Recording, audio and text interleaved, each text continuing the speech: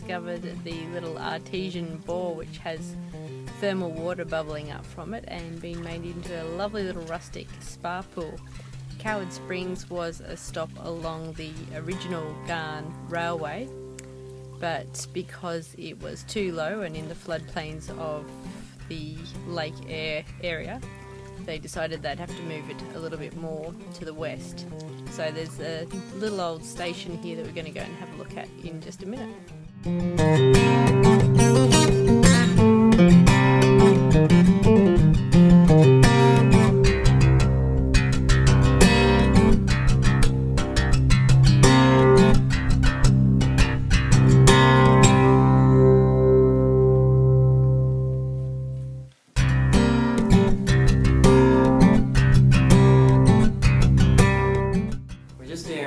Driver's house at Coward Springs. It's been completely restored over a 20-year period. The owners of this little campground have been here and they've done a great job and made a great little display of memorabilia of the area.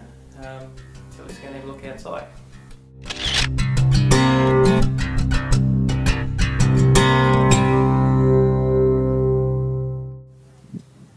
Coward Springs Railway siding was named after the mound spring that's about 1 kilometre from here. Indigenous people knew the spring as Pitha Kalti. When Peter Warburton's exploration party came across the spring in 1858, it was named after one of the party, Thomas Coward. In 1887, an artesian bore was sunk here in preparation for the railway. The railway opened in 1888 and the line is right where we're standing now.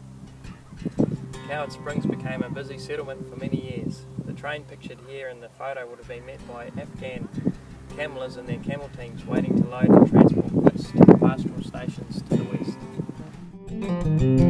west.